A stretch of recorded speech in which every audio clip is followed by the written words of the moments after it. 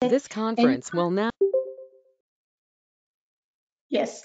So thank you very much. And so I will present to you Christina, who will introduce our speaker in celebration of Better Speech and Hearing Month. Christina? Yes, thank you. So yes, as Cecile said, this is a Better Speech and Hearing Month, the month of May. So the Aphasia and Other Communication Disorders Task Force is happy to have been able to invite Dr. Mira Goral. She is Professor of Speech Language Hearing Sciences at Lehman College and the Executive Officer of Speech Language Hearing Sciences PhD program at the Graduate Center of the City University of New York. She's also an adjunct professor at the Center for Multilingualism in Society Across the Lifespan, the University of Oslo, and an adjunct research professor at NYU School of Medicine. She has published journal articles and book chapters in the areas of bilingualism, multilingualism, aphasia, language attrition, and language and cognition in aging, and co-edited 2 books on multilingualism and bilingualism. Thank you very much, Dr. Goral, for being with us today. Thank you, Christina, and thank you everybody for inviting me. I'm very excited to talk to you today about language intervention in multilingual individuals with aphasia.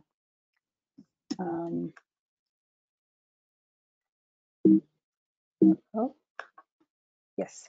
So what I'm hoping to cover today is talk a little bit about aphasia in multilingual individuals. So the manifestations, some variables that contribute to the behavior we see, and some mechanism that may account for the behavior we observe. Then I'm going to talk about some assessment challenges associated with multilingual individuals with aphasia before turning to intervention with multilingual individuals. There's some background noise. Just a reminder to please mute yourself, as we already started the presentation. Thank you. And then maybe finish with some aspects of best practices and future direction.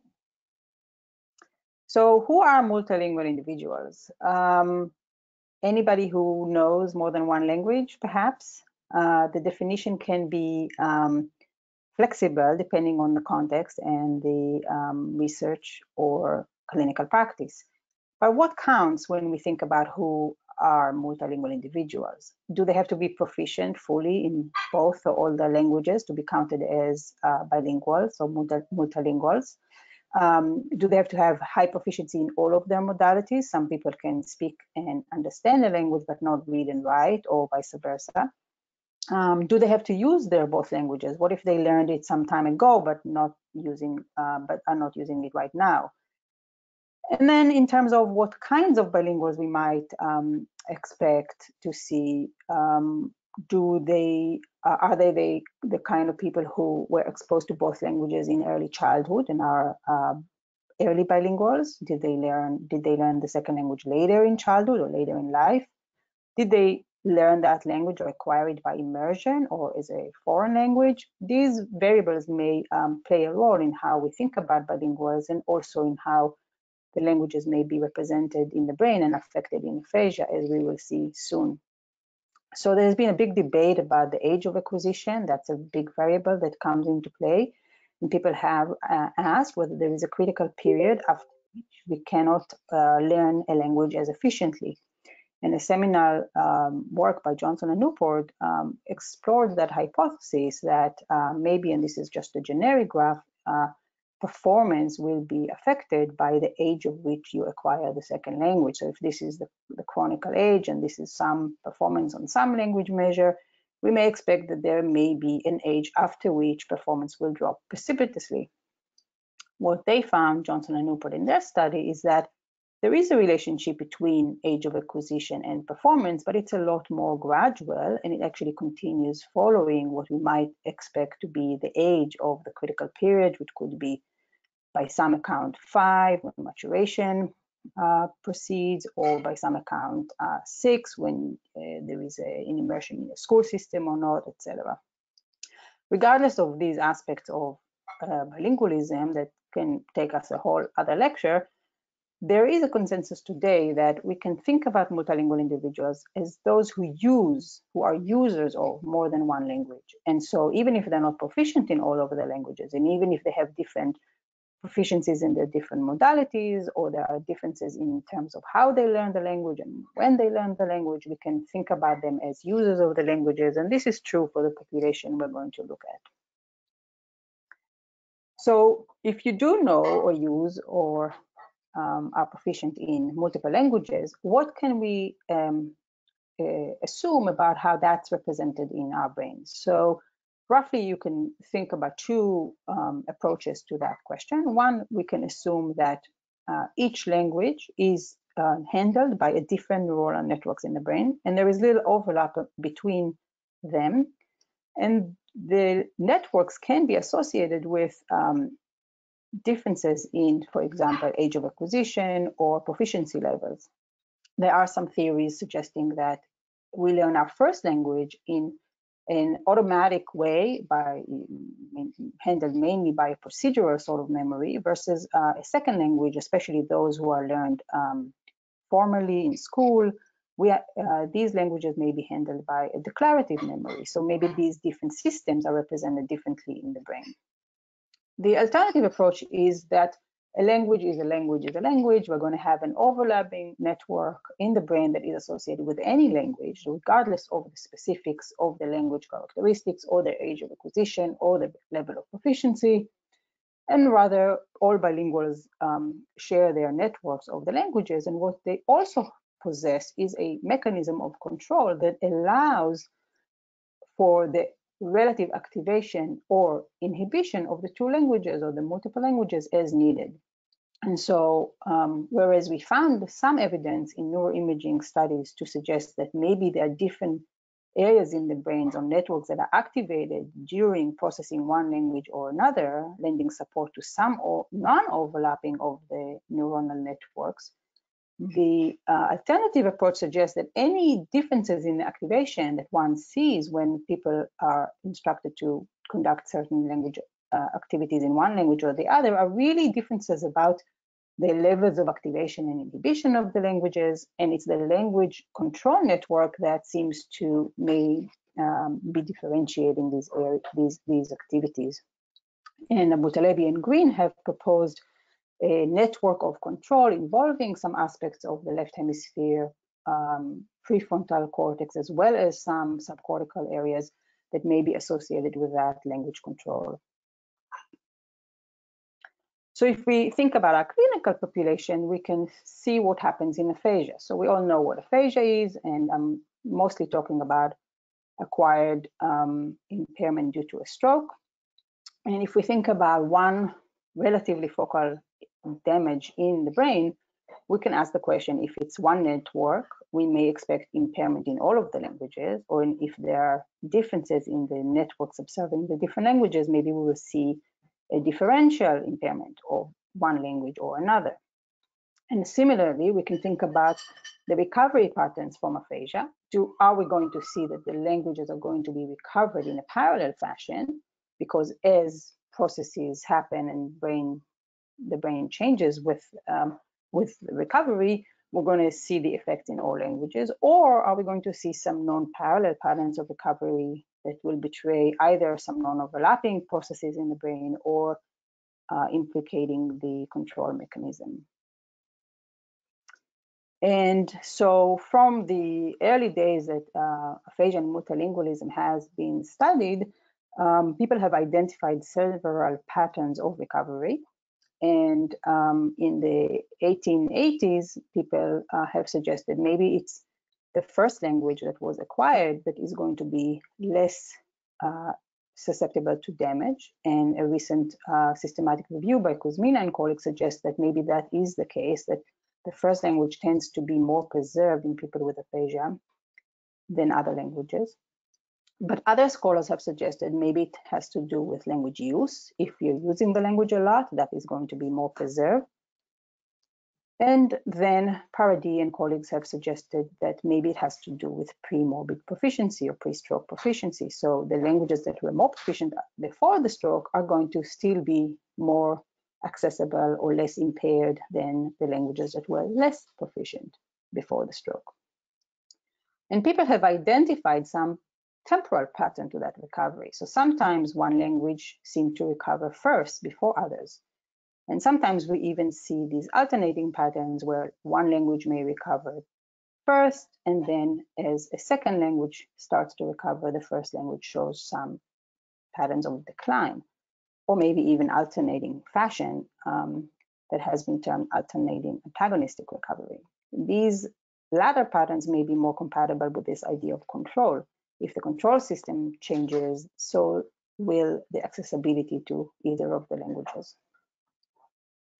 So let's just take an example of what a multilingual person might look like. So this is a trilingual speaker who was born to Hebrew-speaking parents and was immersed in Hebrew in his early parts of his life. He was also exposed to English in very early age, but then was not immersed in English and learned it as a second language in school. And then he also learned French in his early adulthood. In his 30s and 40s, he was immersed in English and French, living in the US and in Geneva, and used Hebrew less. At the time of his stroke, around mid-40s, he realized that his Hebrew is more accessible to him than his English, that was in turn more accessible than his French, and he showed some preference to his Hebrew, even though he didn't really use it much before the stroke. When we tested him on a couple of measures, he showed some areas of strength in all three languages, but when there were differences among his languages in his performance, we saw some extensive difficulty in French, his third acquired language. When we used another measure, how efficient his language production was, he had non-fluent aphasia, we saw that his Hebrew was faster and more efficient than his two later acquired languages. So depending on the measure, we might have seen a different pattern, but we generally see some non-parallel pattern of impairment despite high proficiency in all three languages prior to the stroke. I'll come back to that point in a little bit. But we have identified different variables that can affect whether we are going to see parallel or non-parallel impairments and recovery patterns in aphasia. And these include age of acquisition, as I mentioned already, as well as proficiency before the stroke and what we can call level of ability after the stroke. Also, sociolinguistic variables, what is the language of the environment?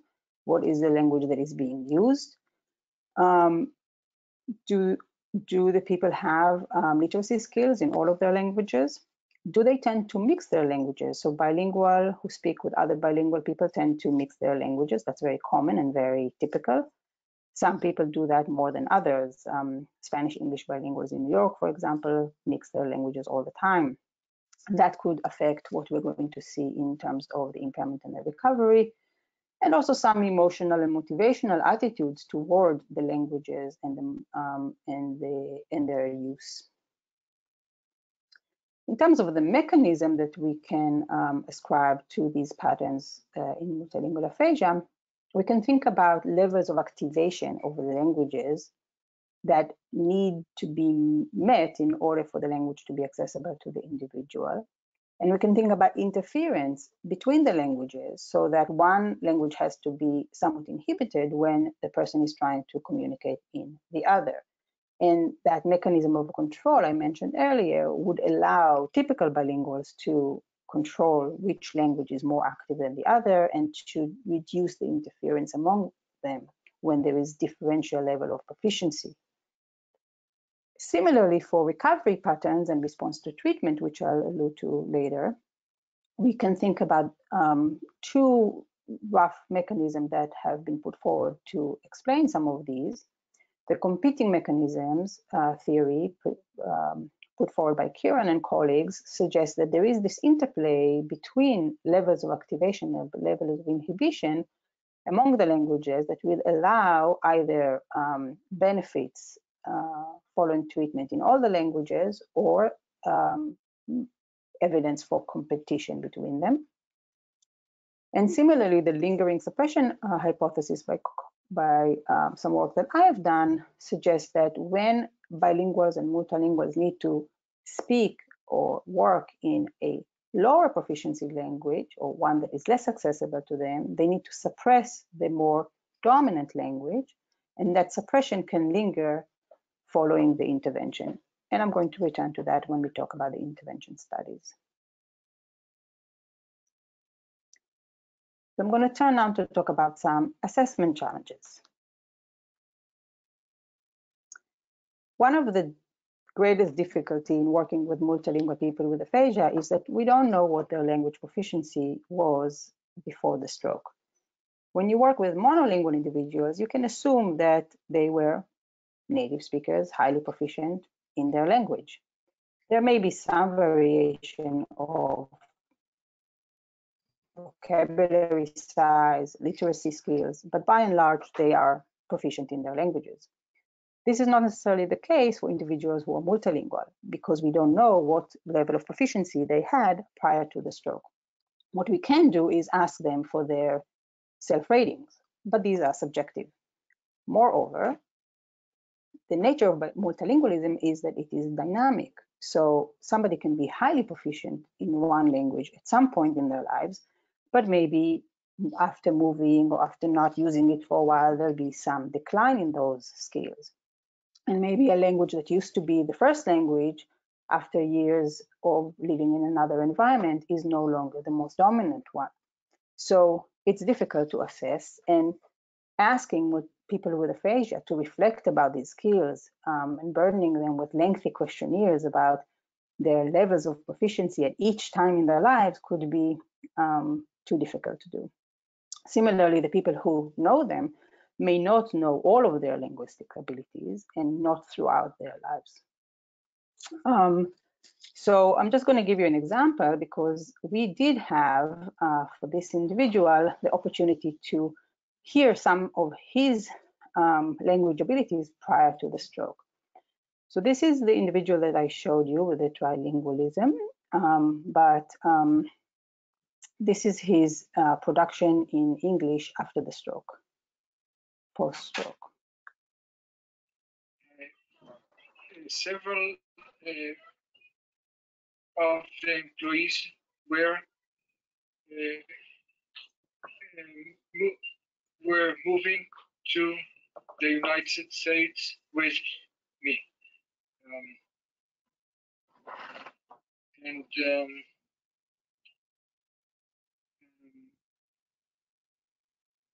We developed software for the animation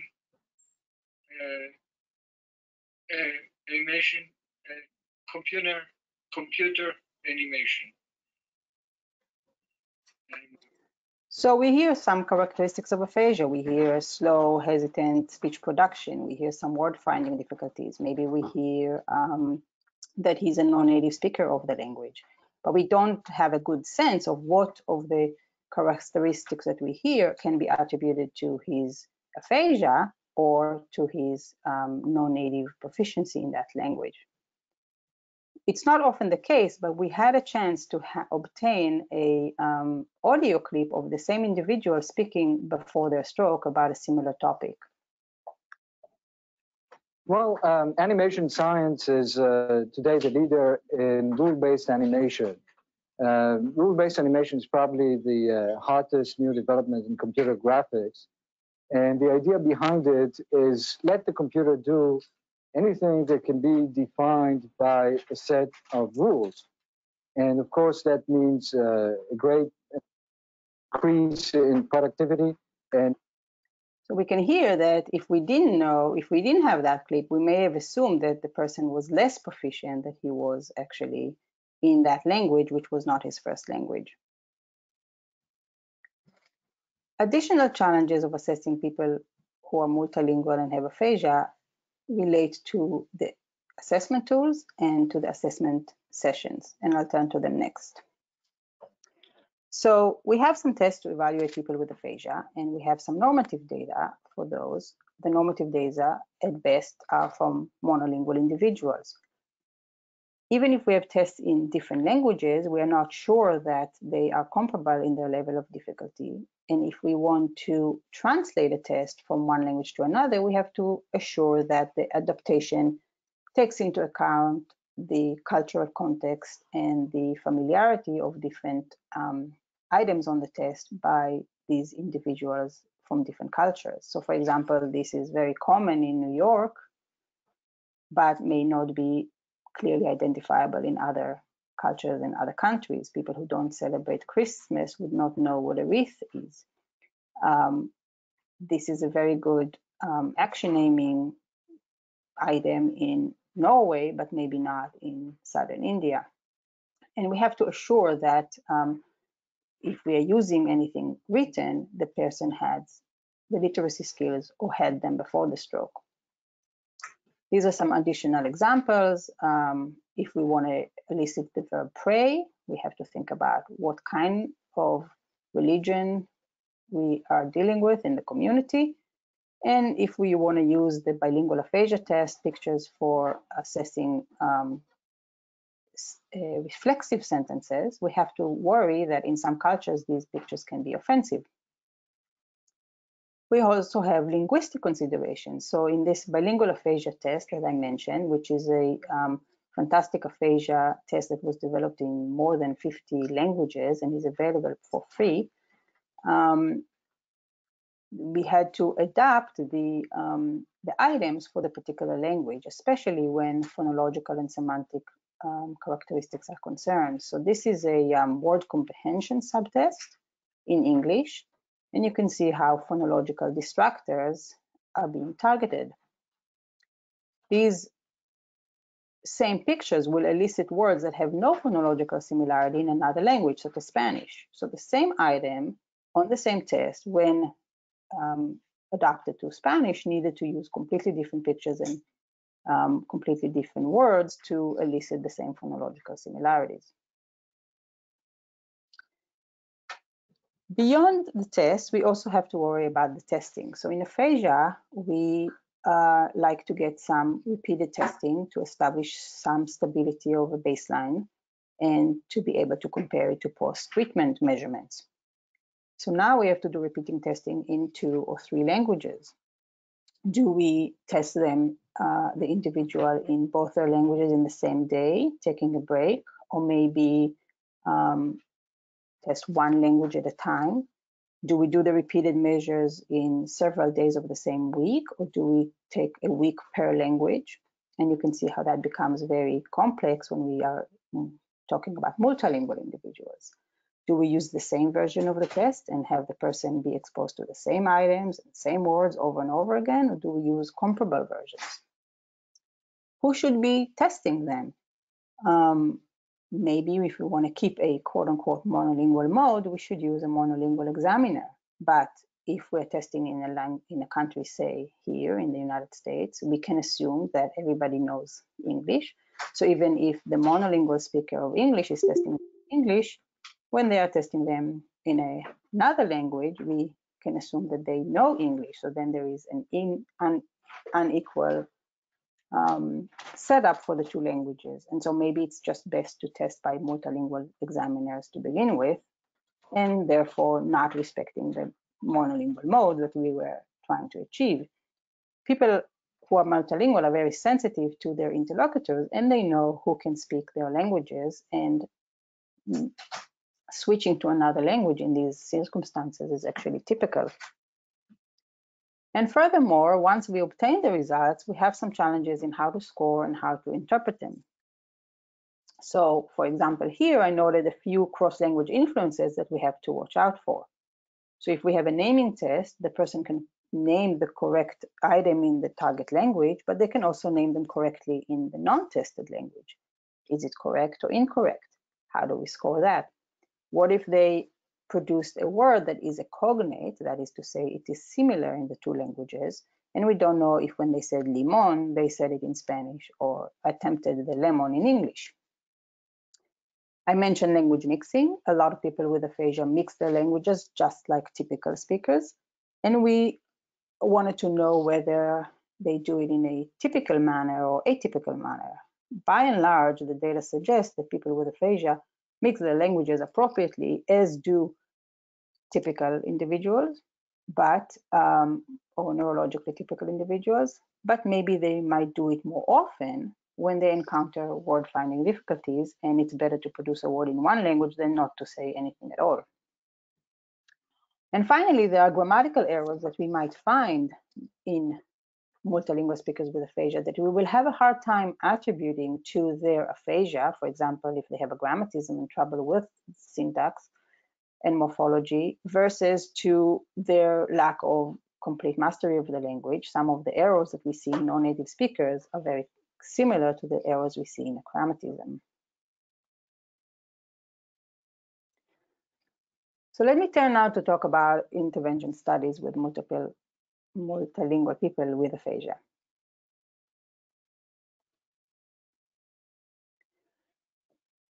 As you all know, when we administer intervention with people with aphasia, we have potential several objectives. We can aim to restore some of the impaired abilities or aim for reconstitution of these abilities by circumventing some of the affected areas. But we could also aim for compensation, trying to get the people with aphasia to communicate despite their linguistic difficulties. And our approaches to treatment can be impairment-based, trying to restore the linguistic ability that is impaired, or could be communication-based. In terms of outcome, we can measure a variety of outcomes to denote improvement. But typically in aphasia, especially in the chronic phases, we would see small changes.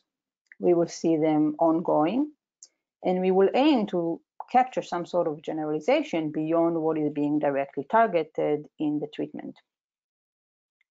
So if we think about language intervention with multilingual people with aphasia, one additional decision we have to make is which language to treat. Sometimes the answer is simple because what is available to us in terms of the clinicians are only monolingual speakers, and so the language of the environment, the language of the majority typically gets treated more often. But if we can, should we administer treatment in both languages or in the second language or in the first? What is the preference of the clients and their family members? And maybe the more important question is then, if we treat in one language, will the other language benefit as well? Another question that has come up, but there is very little evidence to date, is should we mix the languages in the treatment? So if I have a bilingual clinician working with a bilingual individual, is it a good thing to use either language, or should we restrict the therapy to be in one language only? Finding in the literature suggests that we do see within language generalization or within language change when treatment is administered in the first language as well as in other languages. And maybe there is some advantage to administering therapy in the first language, if it's also the more dominant one. In terms of cross-language change, the question is, can we generalize the effect of the treatment from one language to the non-treated language? And here we have found that there is generalization to a more proficient language, but maybe not necessarily to a less proficient language.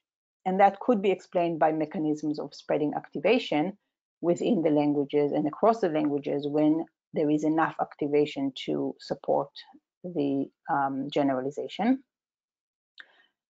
There is also a suggestion in the literature that you can find generalization from a non-L1 to other non-L1 languages, but not to the first language. And here we find this mechanism of suppression explaining these results, whereby the first language, if it's the more dominant one, needs to be inhibited when working on another language. And so that lingering suppression will not allow us to see any benefits from the treatment to the first language that was not treated. This is important, especially in the context of the typical situation where individuals who are bilingual and have stronger L1 and their language is not the language of the environment, but are likely to receive therapy in the language of the environment. When we looked at the review of some of the studies, cross-language generalization tends to occur in more than half of the reported cases. Mostly we find it when there are comparable post-stroke abilities in the languages, so when there is no difference in their proficiency following the stroke.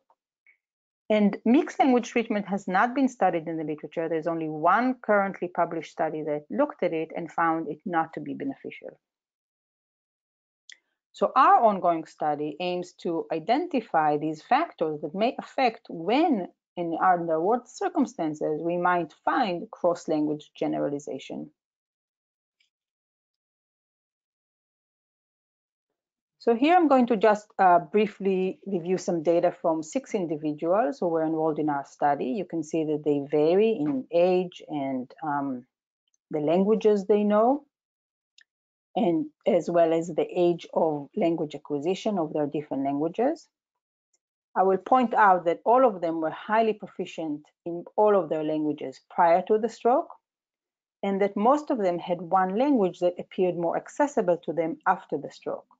It was the first language for 4 of the 6 individuals, but non-L1 after the stroke for 2 of the individuals. I put a question mark here because participant 2 seems to have comparable proficiency in both her languages. They vary also in their severity levels, and they were all at the chronic stages. For testing, following a consent form, we administered an extensive language background questionnaire to get at the proficiency and self-rating proficiency and the use of all of the languages. We administered the Western Aphasia battery and the cognitive linguistic quick test. And for our repeated measures, we used an extensive language battery that targeted both expressive and receptive language at the word level and the sentence level, and also elicited connected language production. And we did it in each of the languages. So the assessment was extensive, and it took us usually over a week to complete, but we tried to keep each session relatively short so the participants will be able to complete it. I want to focus on the connected language production measures we used. And here we had WH questions that encourage the participant to answer in one sentence, questions such as, what do you like to do on your birthday? We had a sequence of pictures they would look at, and we'll ask them to tell a little story. And we will also ask them to tell a personal narrative, for example, about a recent trip that they took.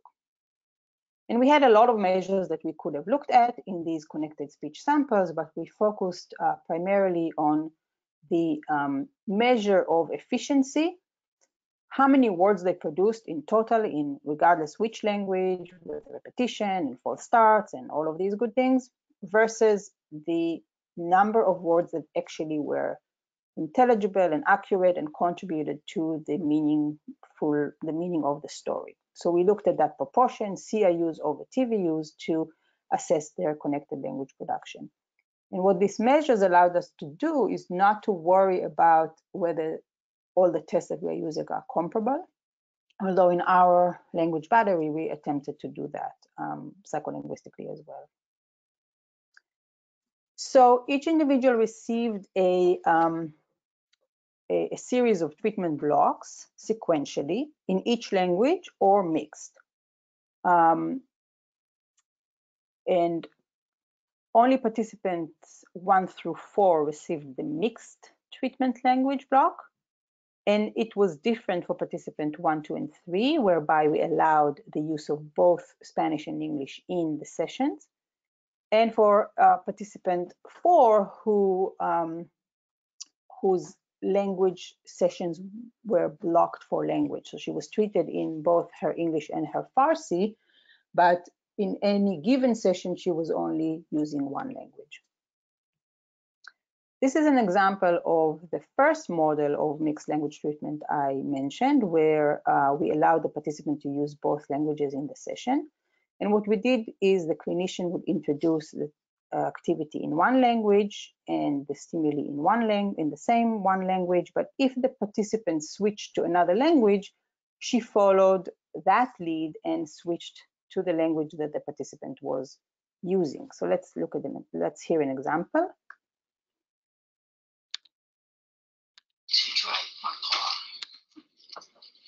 Do you still drive? But you used to drive. I drove todo el tiempo. Sí, de vacaciones, pero no llegué ahí. Pero yo guiaba cuando trabajaba, me iba, o si iban a tratar que me iban a nothing far. Yeah. So you see, when she switched into Spanish, the clinician followed that lead. In terms of the treatment, we used a variety of treatment approaches common in our field. We didn't care to look for a particular treatment and its efficacy, but rather we wanted to see within language and cross-language generalization effects. And so we tailored the treatment to the particular needs of the individual. Our outcomes were varied, as can be expected for this heterogeneous population. And we focused on the generalization measure that I mentioned above, CIUs over TVUs. So I'll briefly just give you a glimpse of some of the data that we have obtained. All of the charts will look pretty much the same, where we have percent CIUs over TVUs on the y-axis. We have three measures: the WH questions, the narratives, and the sequences, all connected language production. And we have the two languages for this individual, English here and Spanish here, following so English following English treatment within language generalization, English following Spanish treatment, cross-language generalization, and English following mixed treatment. And similarly here for Spanish. And what we can see is this person was quite mild. He had good proficiency, especially in Spanish, in terms of his percent CIUs over TVUs. But we do see that in his English, whereas he showed some improvement after treatment in English, he showed some decline after treatment in Spanish. Participant 2 was pretty proficient in both of her languages, and we see high performance across the board, with some cross-language negative effect and some with cross-language positive effects. Participant 3 was much more impaired. She had a lot of difficulty producing CIUs, and we do see improvement in her Spanish after treatment in Spanish. That's her first language. And we see some decline in her English following treatment in Spanish. Participant 4 was the one that got the mixed treatment block, but not within the same session, and she showed good improvement in her Persian as well as in her English. These were the two languages that were treated, and not much change, with some trend toward improvement in German, which was the language she was not treated in. Participant 5, here we have an aggregate rather than for each task of all connected language production. This is from the PhD dissertation of now Dr. Lehman. This individual showed some improvement in his Hebrew following treatment and some decline in his English following treatment in Hebrew. And a more clear pattern was shown for the 6th participant, with improvement in English following treatment in English, but decrease in English following treatment in Hebrew. So overall, we see some patterns of improvement within language as well as across language, but mostly we also see some decline in the language that was not treated for the more accessible language in the cases of P5 and P6, and also for the less accessible language in the cases of P1, 2, and 3. So what can we say based on these results? We can see that there is a lot of heterogeneity and complexity to the study of multilingual people with aphasia. We have evidence for some within language generalization, which is probably can be attributed to spreading activation. We saw mixed patterns for cross-language generalization. There was some spreading activation, especially when the language abilities were comparable, but we also saw some cross-language inhibition, which can be attributed to this process of lingering suppression that I mentioned. And maybe there are competing mechanisms that include both activation and inhibition that complicate the picture. Mixed language treatment could be useful when it's appropriate and feasible, but our evidence so far suggests that blocking the sessions for language may be more efficient than using both languages at the same time. So let's wrap up. In summary, we've seen some assessment challenges. We saw some intervention challenges and decisions and the heterogeneity of the population we're dealing with. In terms of best practices, I think the connected language production task is a good avenue, even if time-consuming and labor-intensive, to capture change following treatment. We have to be mindful of language mixing and consider carefully the individual variables and how they play a role in what we observe in terms of the assessment and the treatment outcomes. And we have to be especially careful to see and to expect some temporary inhibition in one of the languages following treatment in another. Future directions could include the study of additional participants and additional languages to understand the role of these variables that I mentioned.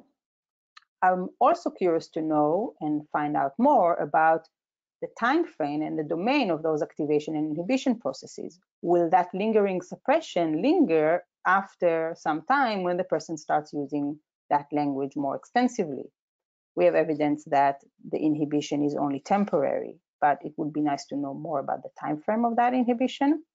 And also if the processes are specific to lexical items and structures in the language or more globally to the level of activation of the language. We're currently in the process of conducting a systematic review of currently available studies of cross-language generalization, so stay tuned. I'd like to thank you for your attention. I'd like to thank my colleagues and research assistants at Lehman College and at the Graduate Center. I'd like to thank the participants and my funding sources. And now I'll be happy to answer some questions.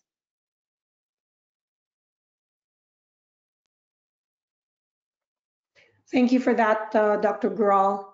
It's always fascinating as a non-speech language pathologist to hear about really the complexity with language, culture, literacy, all of those things bound together, having aphasia affect all of that. So opening now the session to any questions that some of you may have.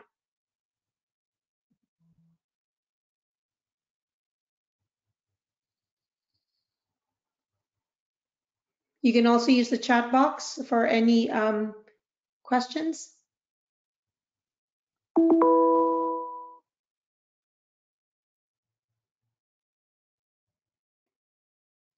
Okay.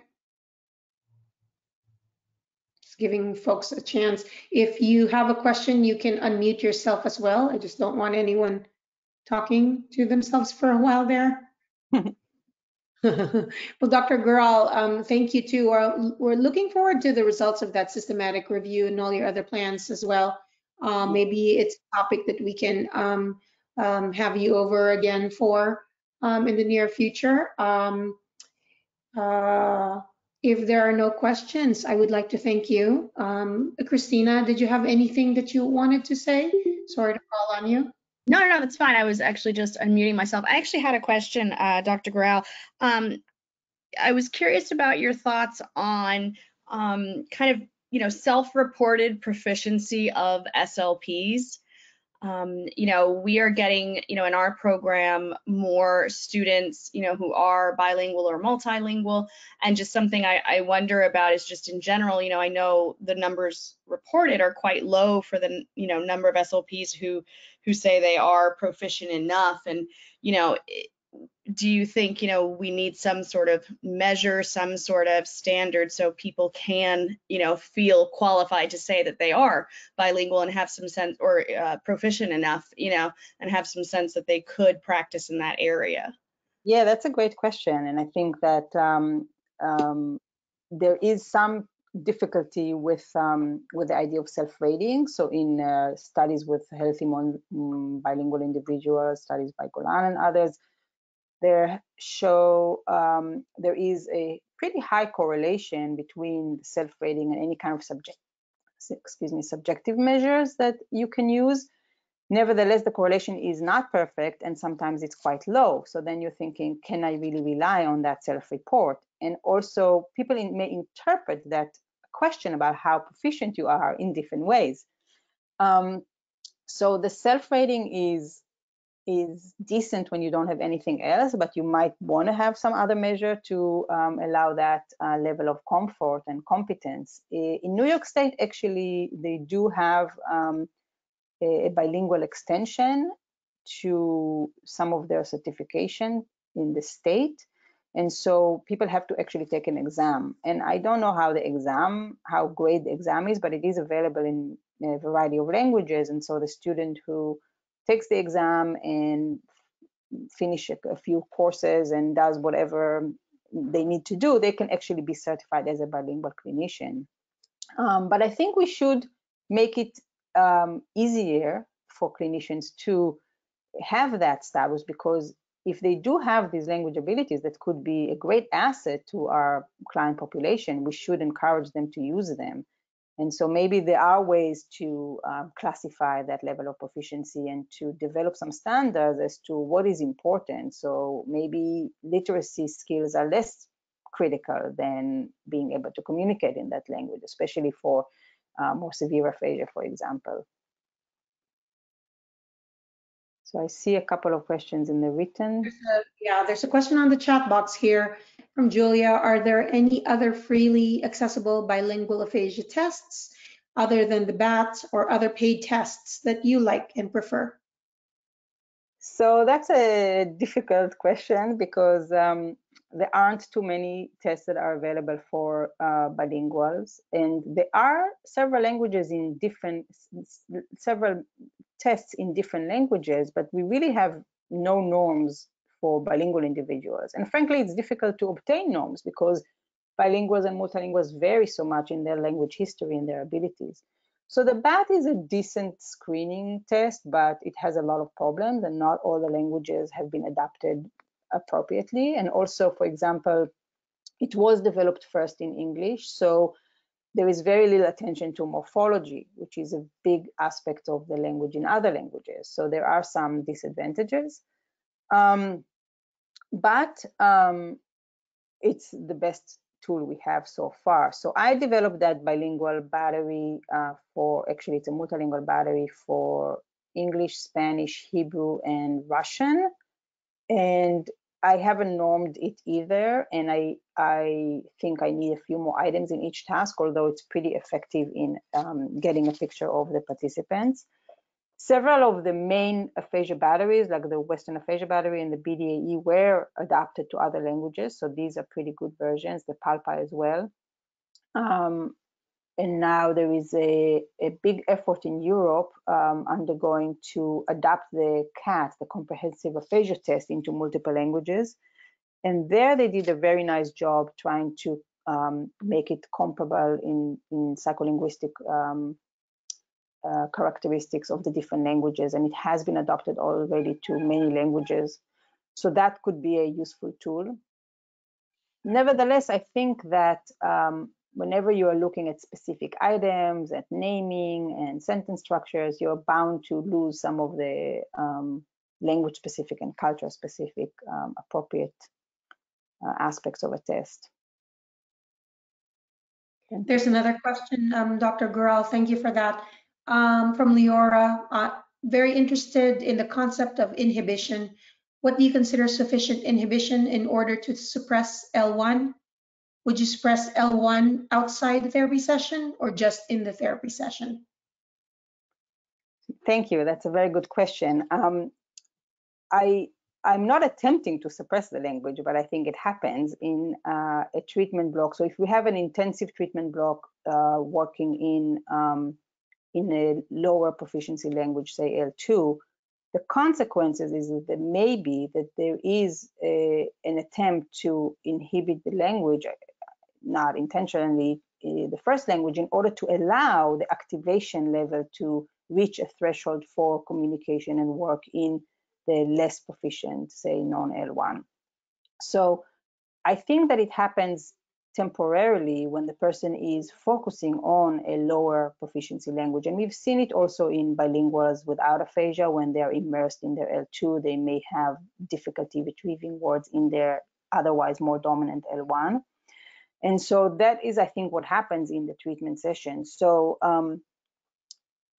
if the main language of that person outside of the therapy session is L1, we're not going to see as strong a suppression. But if they are exposed to the L2 in other environment, in their other environment, we may see that lingering suppression of the first language. But I don't think I would suppress it intentionally in order to facilitate the second language. I think one of the main lessons that I've learned working with multilingual people is that they want to have access to their languages, and it's part of their identity. And they are very happy when we offer them the possibility of working in all of their languages, not just one of their languages.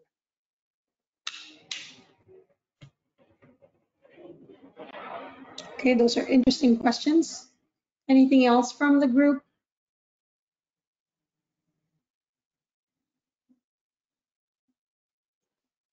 Okay, thank you so much. And I think it was such a fitting topic for Better Speech and Hearing Month. Thank you, Dr. Goral, for taking the time and doing this for us. Thank you very much for inviting me. Yes, this recording will be accessible for some of your colleagues, and we'll be downloading it and posting it. Let us know how if you want any more information on that. And with that, I think we can end this session and see you for our next virtual happy hour. It's usually the third Thursday of the month. I believe it doesn't happen all the time, but we'll send out information as soon as we can. Thank you again. Thank you.